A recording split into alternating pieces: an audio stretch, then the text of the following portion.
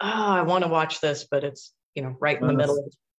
Well, sure. It's always on. Oh, here we go. We're now live. Awesome, awesome, awesome. Guys, it is Tuesday night. It's a little after 7 o'clock Central. It is time for another weekly episode of Conversations with Commodores. And I have got Megan Cato with us this evening. Megan, thank you for making some time coming out of Indianapolis tonight. How are you? I'm doing great. Thanks for having me. Good, good, good. I'm so glad that you're with us this evening.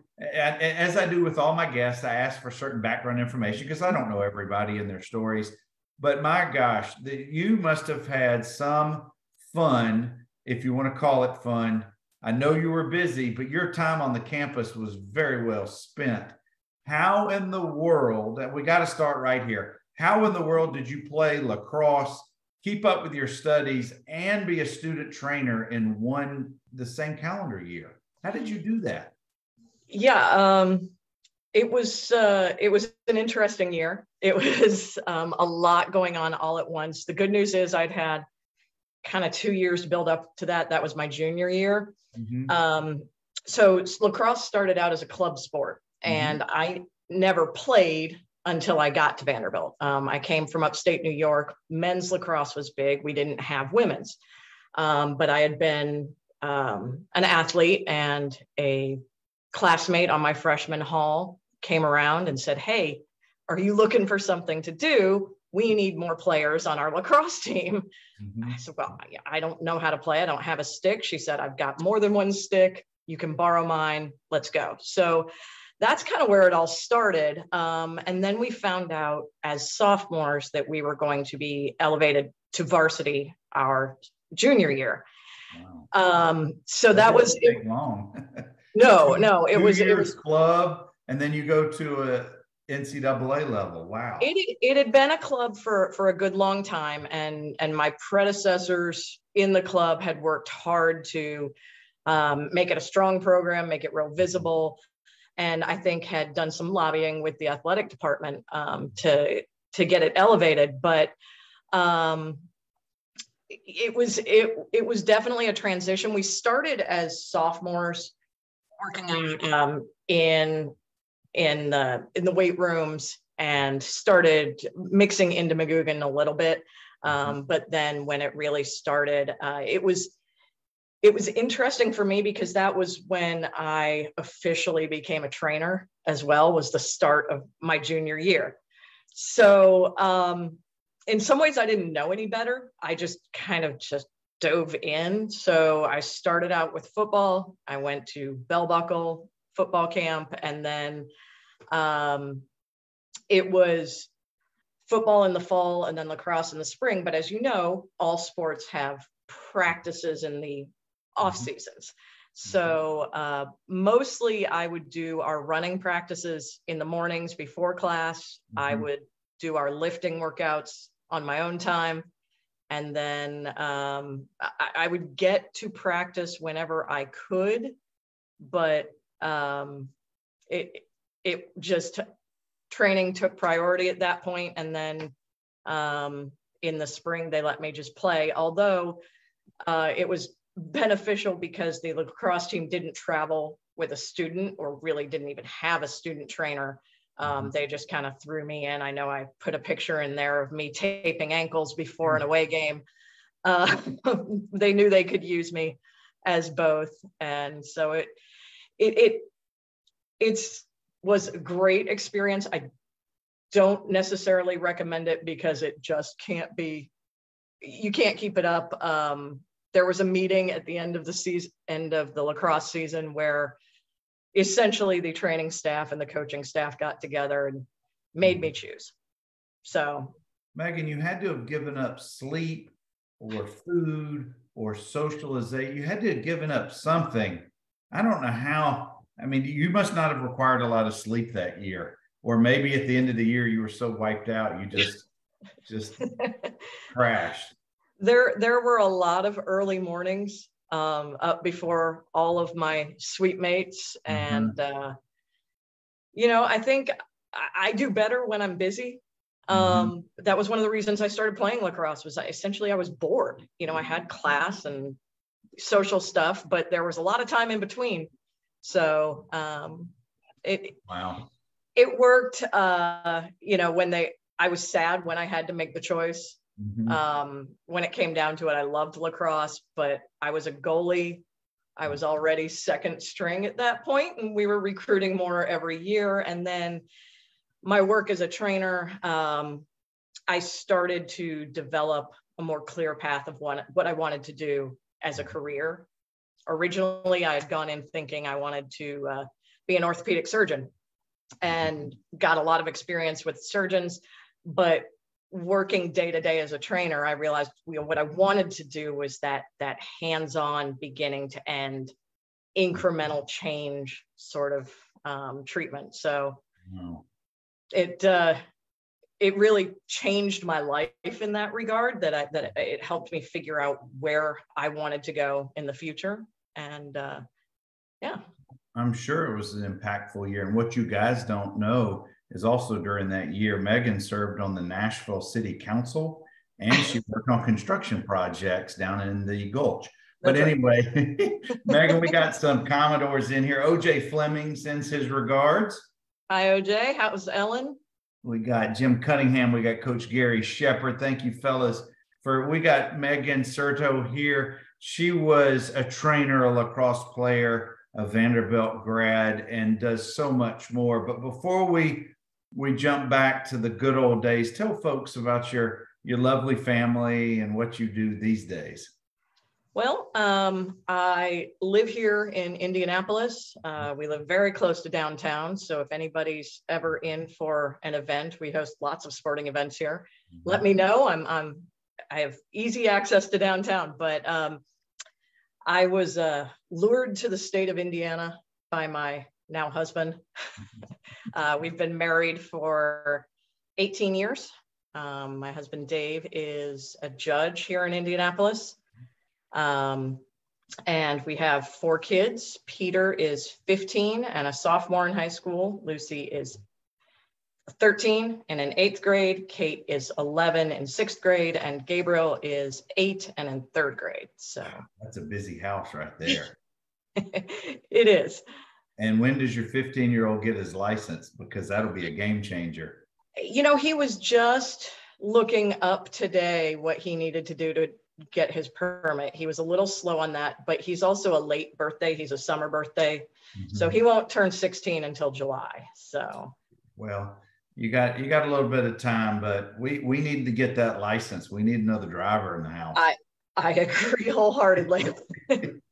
Well, I know that your day job is you're a physical therapist, as well as a mother, a wife, a friend, a neighbor, probably a community volunteer, but you also serve on the licensing board for the state of Indiana for physical therapy. Is there anything else that we've missed in in all of your jobs and responsibilities?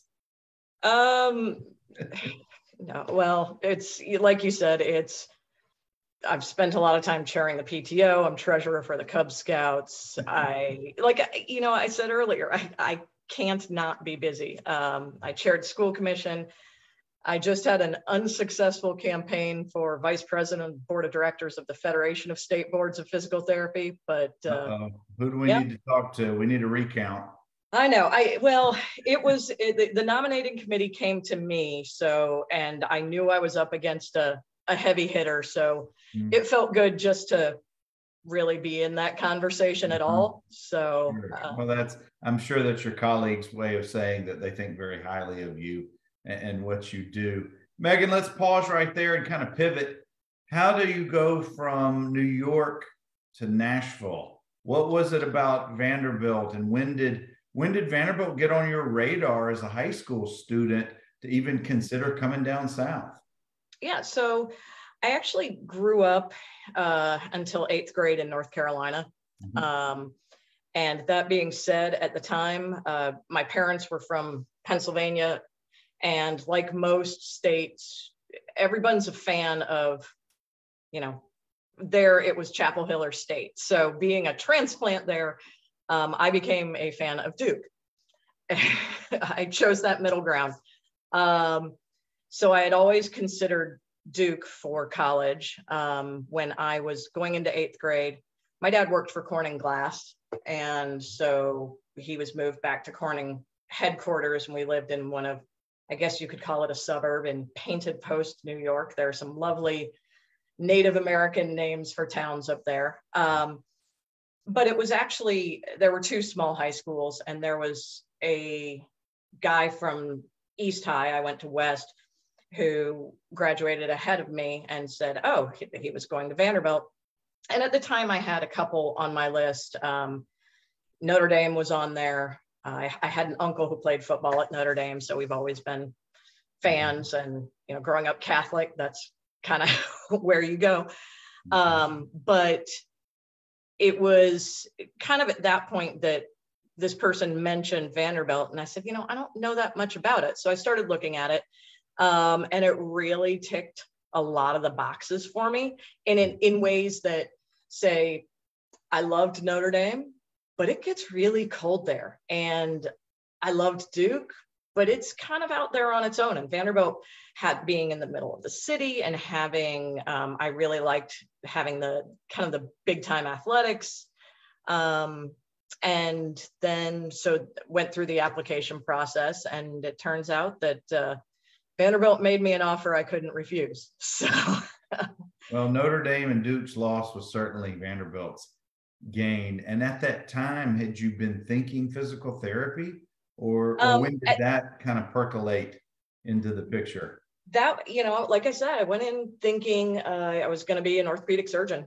I had grown up kind of around some orthopedic doctors for a foot and hip issue that I had.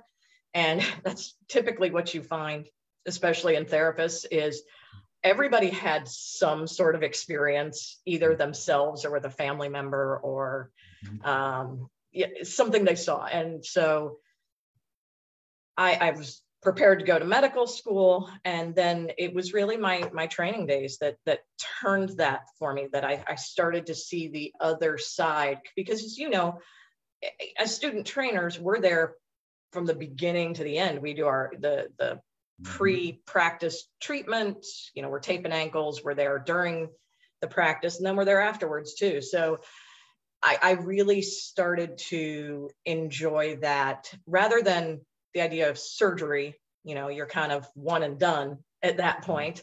I liked that day-to-day, really working somebody through the process of recovery. So that's where it changed. And you know, that was interesting for me, because coming to that decision a little late, I found that I couldn't apply right as a senior. And part of it was because I was so busy. They say that PT schools are harder to get into than medical schools because there are fewer. And so one of the requirements that I found that most schools had were around 200 hours of volunteer time in physical therapy clinics. First, I didn't know about that requirement. Second, I didn't have time to volunteer in clinics between everything else that I was doing. So I graduated on time, and it was really great. It was kind of weird at that point to make a decision to kind of almost take a gap year. And so that was when they offered me the opportunity to come back as a student trainer for that 97 season with football. So I did that 3 mornings a week. I volunteered twice at the Vandy Stallworth Rehab Hospital and once in the pediatric clinic. So a lot of unpaid work. I took a couple classes that some of the schools required, and then I worked at the cooker. So really, oh wow, I had to make money somewhere. Yeah, but and it was close to everything else I was doing. So sadly, the cooker and rotiers and Exit In and all of those places are going away or have been demolished. I know.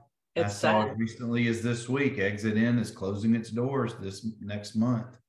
Yep. It's not the same as it was when we were there. No, all in the mind, or in the name of progress, if you want to call it that. Yeah. Well, Megan, I know you were an athlete as a child and growing up. When you got to Vanderbilt, how did you, that just doesn't go away, being an athlete or being competitive. You pretty much have that your whole life. Mm-hmm. But how did you channel that as a freshman at Vanderbilt, trying to get acclimated academically and everything else you were trying to do? Yeah, it was a very different experience. I remember my parents helped move me in, and then they left. And I remember kind of sitting in our dorm rooms thinking, well, what do we do now? Like, there's no one to tell us where to go or what to do or when to eat, or, so I do think I was a little lost at first. I did come into some really great friends. And in fact, one of the girls on my freshman hall for the past 2 reunions, our 20th and 25th, she lives on Long Island, and we've shared an Airbnb and come without our husbands and families, and just had a good time. So, I had some good friends in that regard. And you find that you start falling into activities. That friend in particular went out for crew. And then it was pretty early that I was approached about playing lacrosse. And I think that was just a real game changer for me to say, okay, I have something to do. I have something that, is going to keep me active. It's going to introduce me to a lot of different people, and, give me some place to kind of channel that competition. I guess the other thing that I did pick up pretty early on was being on concert committee. And so that was a lot of fun.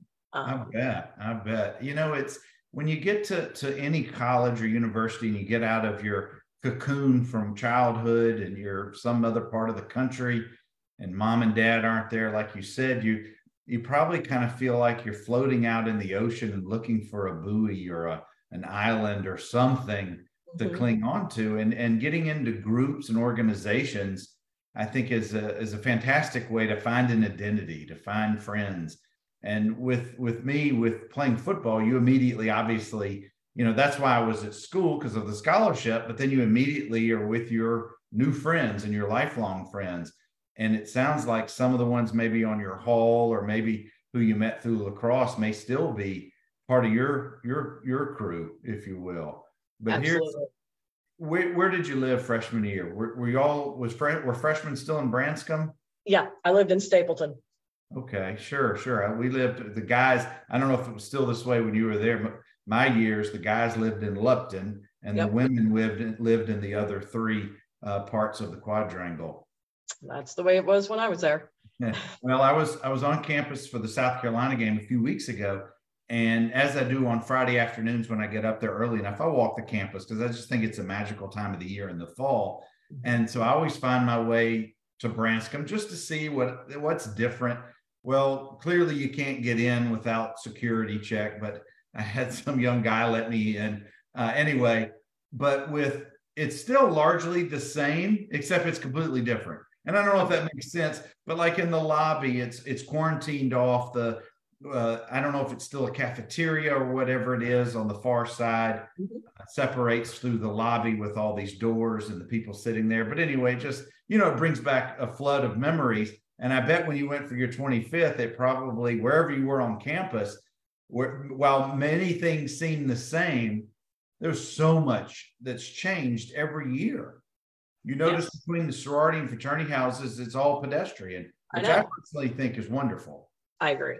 It was fascinating to go back, just the difference even between our 20th and 25th, because of course I lived in Towers my junior year, and that's completely different. And I am still kind of amazed that Branscombe is still there. Of all the dorms, it just has such a dated look on the outside of it, at least, that that was part of our discussion, that we're thinking, how long does Branscombe have before they?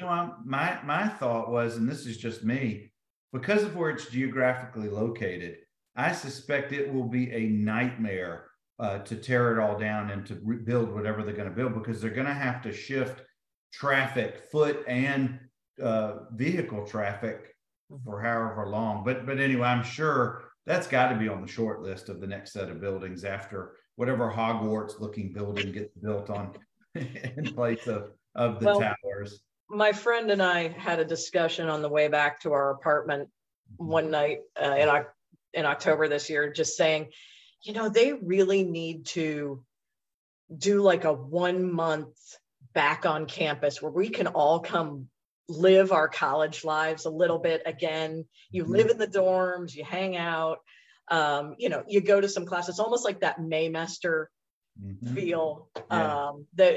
We said, especially as people retire, that you can come back and none of this distance learning. We want to come back and live on campus and it's funny that you say that.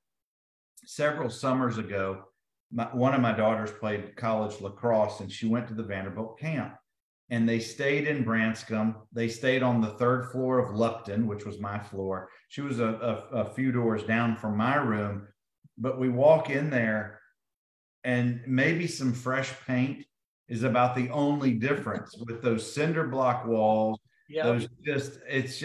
It's incredible. And this is not a knock on Vanderbilt directly, but for what they charge retail for the kids to go to school there, you'd think it'd be a little bit updated, but that's just the charm of the quadrangle of Branscombe. Yes, the charm is the word. Yeah. Well, Megan, let's backtrack a little bit, and I want you to share, if you will, what was it like that first semester of just getting acclimated to being a college kid for the first time, away from home, finding your way, as you started to allude to, and then the academic side of things. Was your high school experience, was it an academic oriented program at home, or were you finding yourself having to do a lot of catch-up work?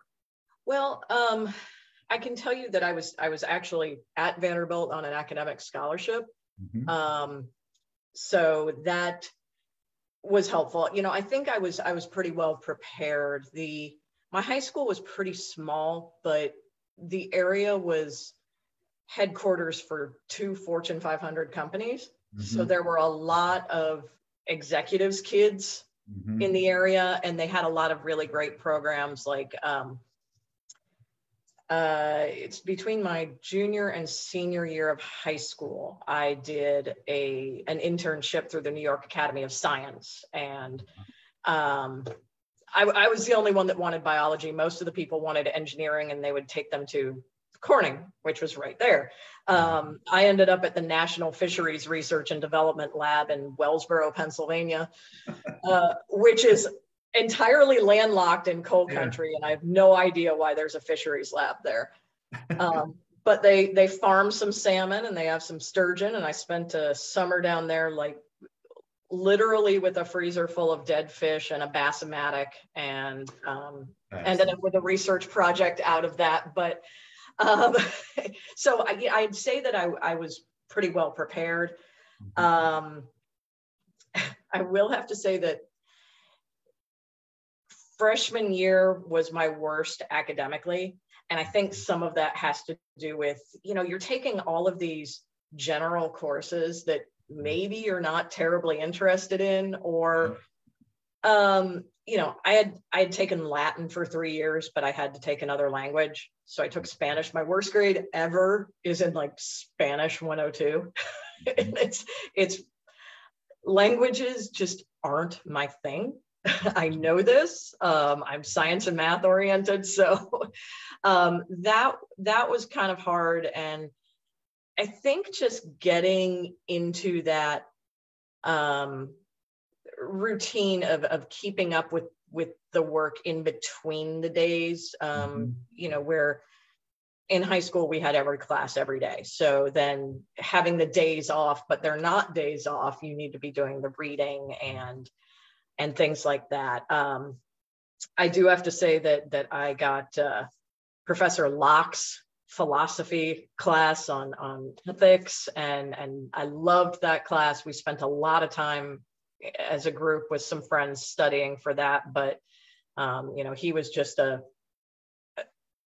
figure on campus. And I did somehow, as a freshman, managed to get into the music course, the Beethoven and the Beatles course. Wow. So that was, you know, and a lot of it's just a lottery how it fits into your schedule. But so those were two of my favorite courses, and actually helped me integrate with some other friends. Another one of my best friends, who we worked on that music course together. And we'd go over to Tower Records because there was no text, it was CDs. So we'd go over to Tower Records and buy the CDs and share them usually between us, so that we didn't do it. I knew this was going to happen. This is Gabriel. Hey, Gabriel. Good to see you, man. How are you? Good. Good. All right, buddy. You got to go. No worries.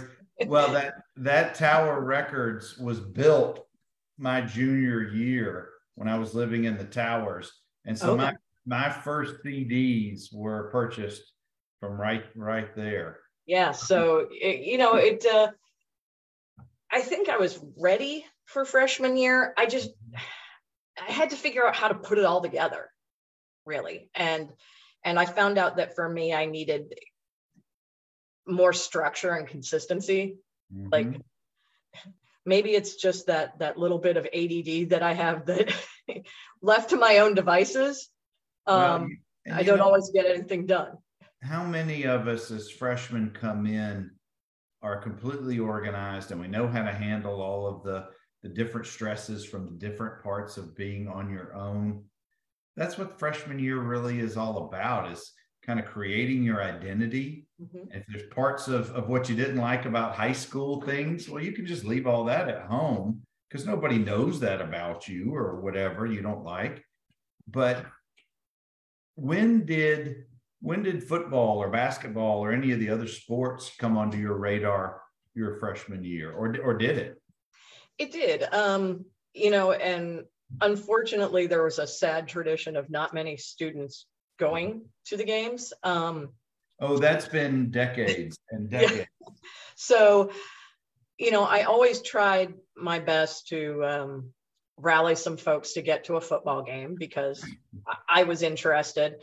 I think that year it was a lot more basketball. We had just come off of, I think, a Sweet 16 run the year before. And, I remember actually camping out in Memorial Gym for tickets.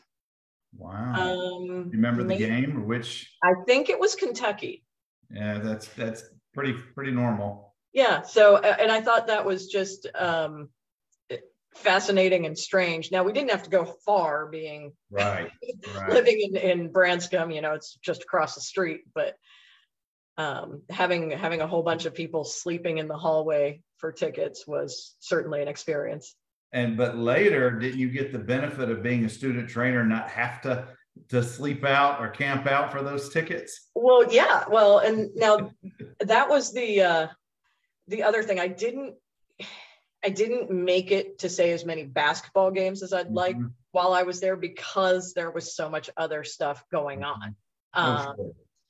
And as much as I liked it, you have to make these choices. So, but that was one of the big pushes for me to look into the training program was, I want to go to the game. I want to be excited about the game. I want to understand, who the players are and what's going on, and really be more a part of it than, show up in the third quarter and leave by the fourth.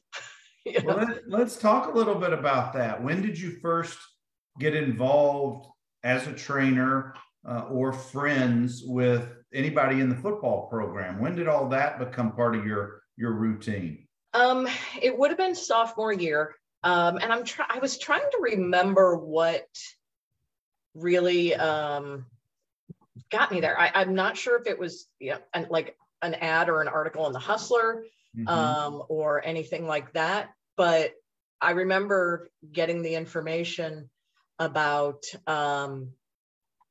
the becoming a trainer. We have another visitor. Tell me, come on. What do you need? No worries. Guys, we're talking with Megan Certo. She is in Indianapolis. She was a lacrosse player, a student trainer, now a physical therapist, and we're just running through some good times. We are now to the point of her story, her sophomore year, and the football program is now on her radar, and we're trying to figure out or remember how. Yeah, no, I do think it was maybe a flyer or something in the Hustler, and I think maybe a friend, my roommate, probably brought this to me. And you know, like I said, at that point too, we had also, as a lacrosse team, started transitioning a little bit. That was our recruiting year. So, you know, we were already starting some of our workouts over at McGugin. Well, I was going to ask you, did you have access to not only the weight room, but the training and any of the other facilities within the McGugin Center? A little bit. We did more the weight room than anything else that first year, or that kind of transitional year. But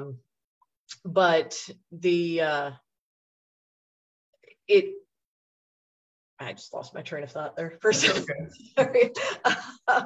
No, but yeah. So that year we did a lot of recruiting. I had a lot of recruits stay with me. I had a roommate who could make herself absent. We had a nice big room over in West Hall on Peabody. So I actually had a lot of recruits stay with me. So that was really, you know, I would tour them through McGugin, we'd tour them through campus, we'd do all these things. And then to become a student trainer, you actually have to go through this education and selection process.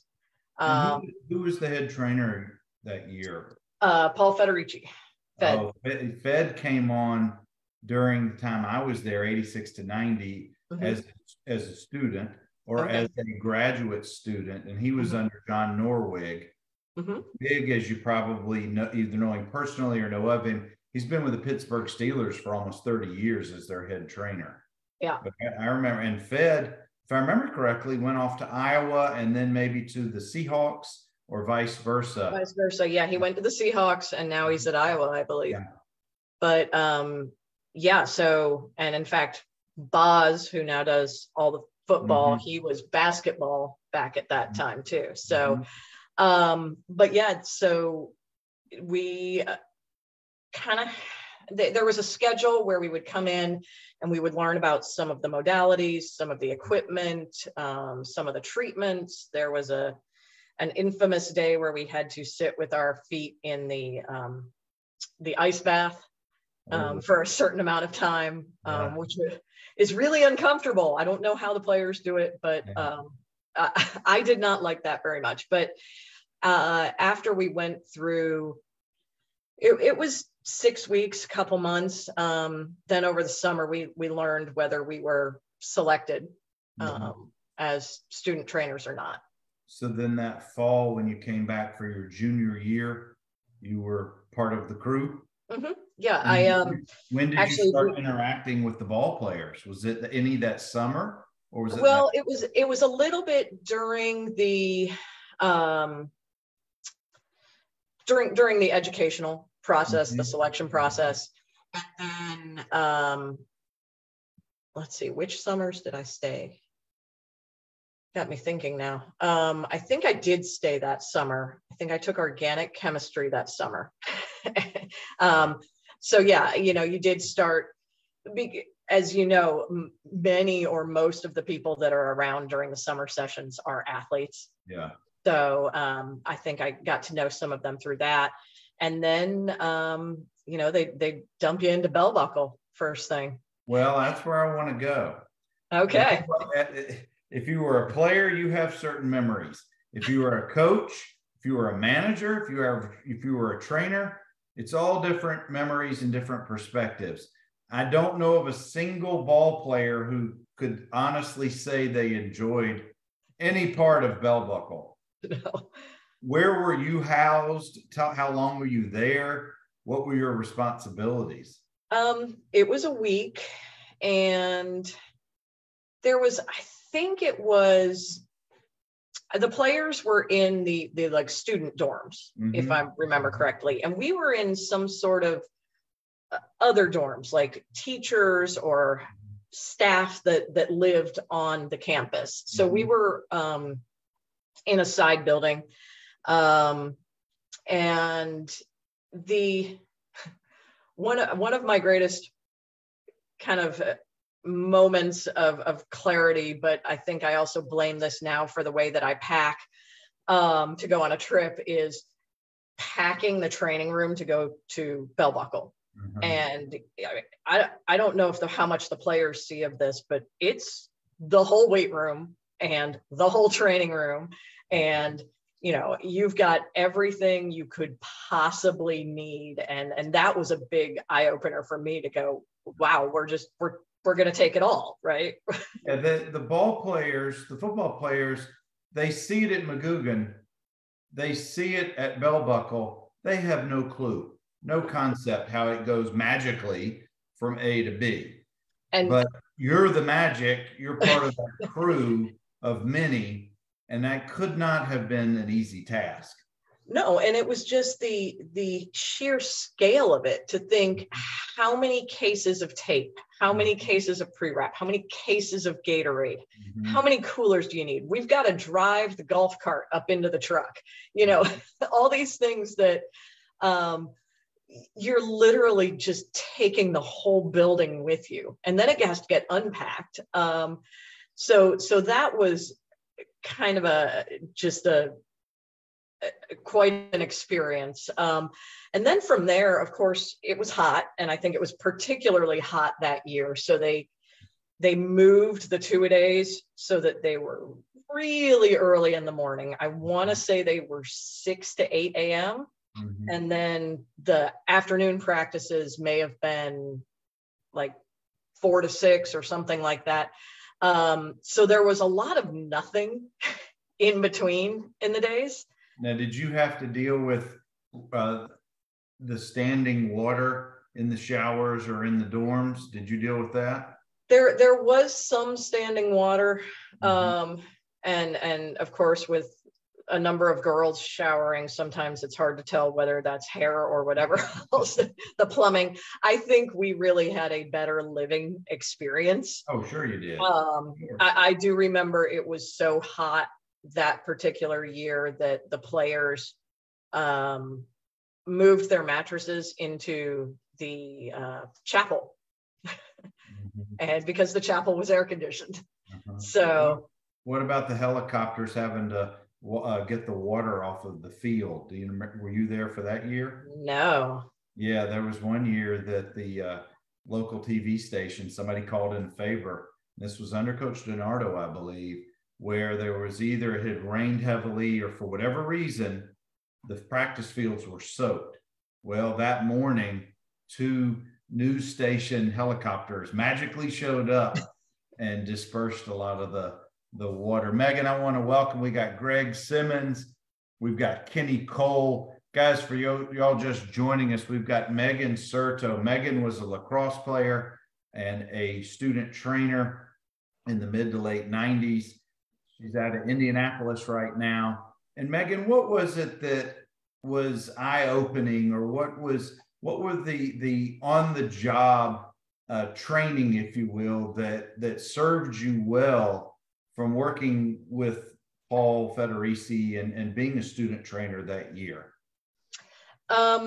So a lot of what I learned when it came to the treatment side of things, we used a lot of the modalities, the e-stim, the ultrasound, things like that. And what's fascinating to me is I knew how to work it. I knew what to use it for, but I didn't fully understand all the details. And it wasn't until I was in physical therapy school and we had to take entire classes on modalities that it all clicked. It all made sense to say, I get it. This is why we were doing this. This is why the different settings were here and there. So they did a really good job of making us, competent to use the equipment. But, there's only so much you can teach when it's, a couple hours, a couple days a week, Right. when you're leading up to it. I still feel like, I haven't done it in a long time, but I still feel like I could tape a mean ankle. I am a bit of a perfectionist, and there is definitely an art to taping an ankle. And if you can get those flat lines and a nice tight fit, it was something that made me happy to see that. And then also, if you had a line behind your station, you were doing pretty well, Right. and especially if it were, some of the players that saw more action. Sure. If you want to pause for right now, if Gabriel is still within earshot, tell him to bring the tape and the pre-wrap and let's go. Yeah, I wish I had that. That's the other thing I've realized, is how expensive that stuff is. Is that right? To buy it, just, I'm as a training room, you get discounts on cases of it, but I've bought it for, I guess 2 years ago. My oldest was having a lot of foot and ankle trouble in cross country, so I was taping him and doing some stuff, and using some kinesio tape, and I got stingy because $40 a roll adds up real quick. It does. Like, no, you keep that on until it falls off. Megan, what were some of the better game memories? Whether it was, I know y'all played Notre Dame, you played Tennessee during that time. What was it about those games or any other games that were real memorable for you? Well, so for Notre Dame, like I said, I had my uncle actually played at Notre Dame, so I grew up a Notre Dame fan. So Notre Dame Stadium, kind of has this mystery to it.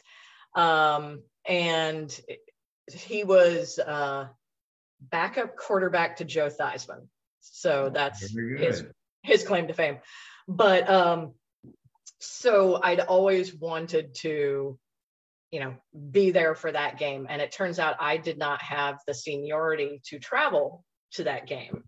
But there was a kind of an arrangement that if you could get there, they'd let you work.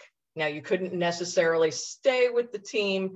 Right. If there was room, you could. Sure. The girls' rooms were often not as full. So I stayed. I had a car at that point. I hoped that it would make it all the way from Nashville to South Bend. And I do remember that was the first time I'd ever driven through Indianapolis. I remember seeing it and thinking I was almost there, and I'm just not. And that was, if I remember correctly, that was in September of '95. We lost, I think, 41-0 that game. I was at that game. Yeah. That's how I remember it. We found out that my wife was pregnant with our first kid that weekend. Oh, that's fantastic. Just weird memories.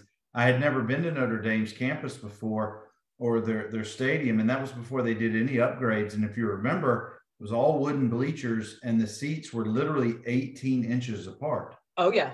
People were a lot smaller when that stadium was created. But seeing Touchdown Jesus in the background, I mean, it's a cool environment. It really is, even if you get your head handed to you. I end up there rather regularly now. I married a Notre Dame grad. And it's not that far from here. So in fact, we were just up for the Clemson game. Mm-hmm. Oh, wow. So that was a fun one to attend. Yeah, I bet. But yeah, so, being at Notre Dame and being able to, be down in the locker rooms and underneath the stadium and throw the ball around a little bit before the teams came out, that was a lot of fun for me. I do remember playing Alabama. That was kind of a big deal that I wanted, to go see. We didn't, you had to be selected as a student trainer to go to the away games. They would usually take about half of us, and some of the big games were done based on seniority. And I was chosen to go to the Alabama game, and we played at UAB that year. So it was that was a little bit of a letdown. I do remember that was Bill Marinangel's fake punt touchdown, so that was a lot of fun. Just being there for that, but you know, I was disappointed in my overall Alabama experience. Yeah, they used to play back then at Legion Field, which it still is in a horrible part of town. It's a terrible stadium that should have been torn down before you even traveled. But now UAB has a really nice new stadium that you'd be proud to be part of one of those games. Yeah. What I guess, Megan, as we move along, we've got a few more minutes, and I appreciate you running through some of your time there. I want to switch back away from football responsibilities and just talk about campus life. You've mentioned one of your professors who obviously was well known with philosophy. Were there any particular classes or other professors that really have made an imprint on you, kind of setting you on your path? Were there certain buildings or certain places on campus that bring back good memories? Yeah, well, once I really got through like that first year and a half, I was kind of all in on my major. So I was, at the time, it was psychology with a concentration in neuroscience. It's now just switched to a neuroscience major. So I spent a lot of time in the psychology building, which at the time was fantastic because that was one of the newest buildings on campus. The only problem is it was pretty much the exact opposite corner of campus from McGugin.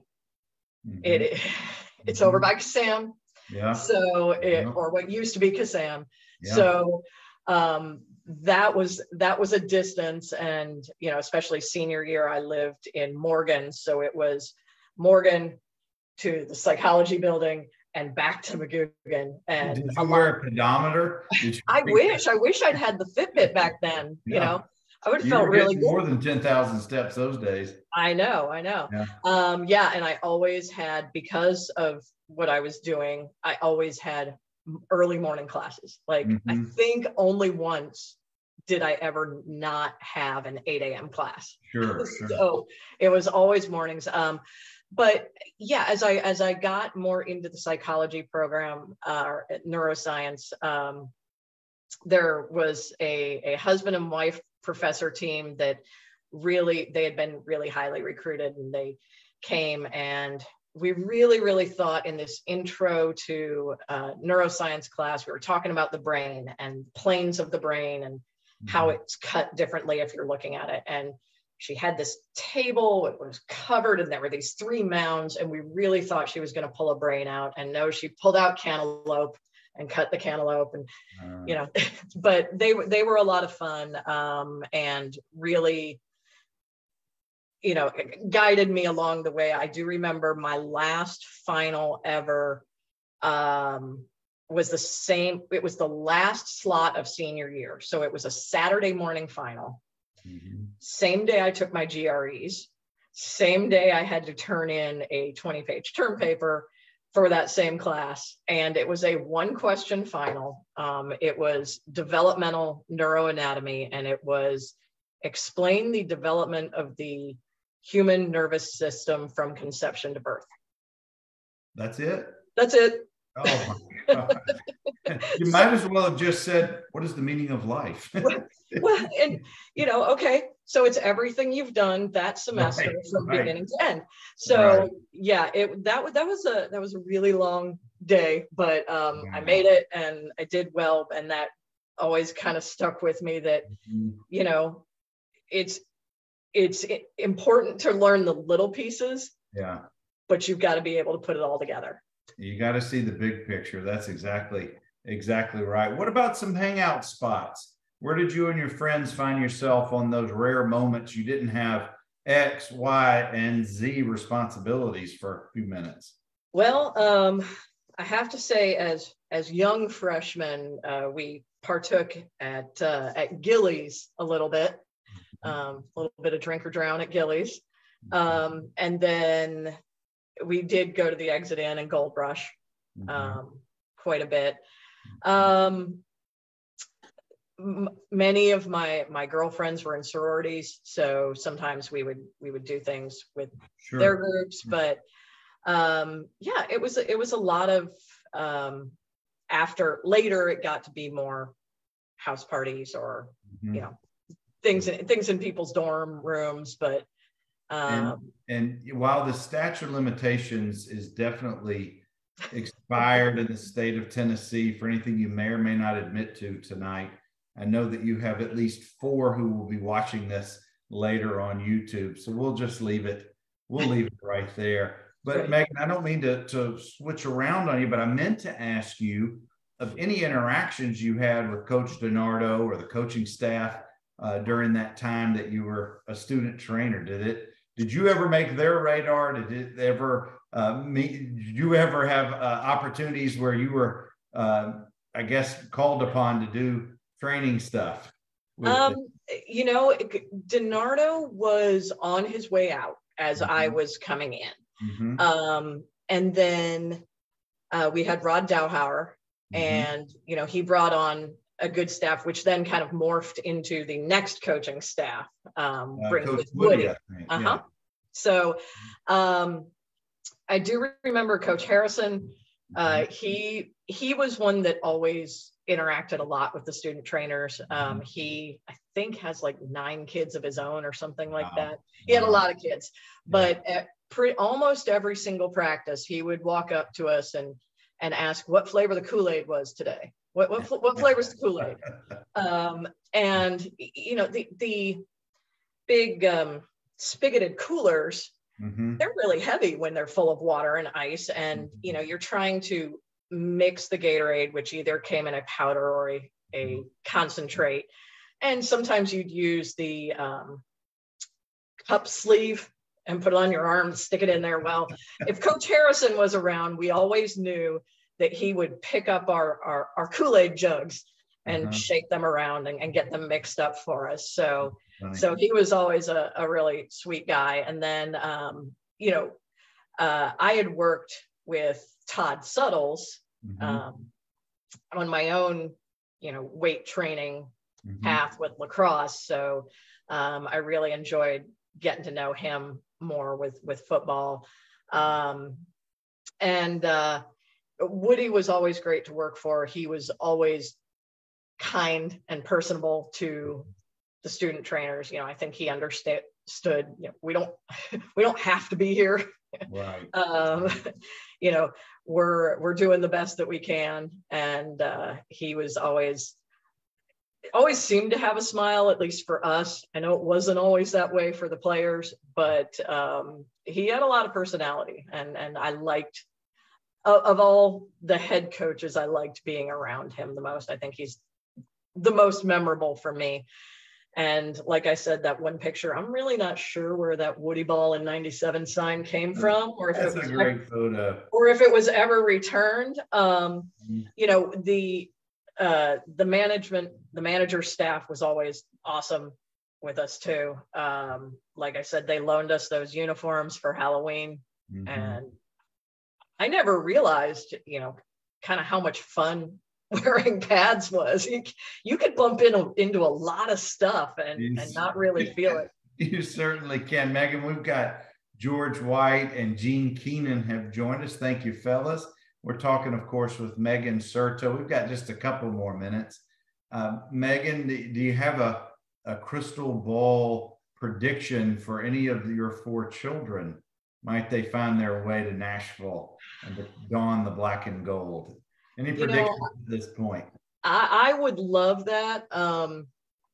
Their father's making a really tough sell on Notre Dame too. But either way, we've kind of told them, look, I don't expect you to go on my path. This is your path. Figure out what you want to do. there are so many great schools out there, and we made those decisions because they were right for us at that time. Yeah. Every time I take my kids to Vanderbilt, they always say, "Oh, it's so pretty." And I remind them how much warmer it is in Nashville than in South Bend, and how much more of a city there is than there is in South Bend. And their mother may more likely visit in the warmer climate. That's right. That's right. But yeah, so I think that there's some interest, but I really want them to find their own path. Not, Sure. like I said, I got there a little bit by accident, and with a lot of luck, and made it my home for 5 years. So, well, I'm not trying to wish those years away quickly for you and your crew, but hopefully at least one of them will find their way to Nashville to keep the black and gold tradition alive. Megan, I can't thank you enough for spending some time with us this evening, getting to know you and learn your path and your stories. It's been a fun hour, so thank you. Well, thanks for having me. This was a lot of fun. I was a little nervous, and then I realized, I'm just telling my my story. And that's what makes these conversations every Tuesday night so fascinating. We're telling the oral history of the Vanderbilt football program, and is mixed in with that life on campus, life off campus, and just what makes each of our stories so unique to Vanderbilt and to each of us. Again, Megan, I want to thank you. I hope you guys have a good holiday season. I know that Thanksgiving, believe it or not, is right around the corner. And hopefully we'll sneak out a victory against Florida this weekend. And you guys anchor down. Anchor down. Thanks for having me. We'll see you next Tuesday night with another conversation with Commodores.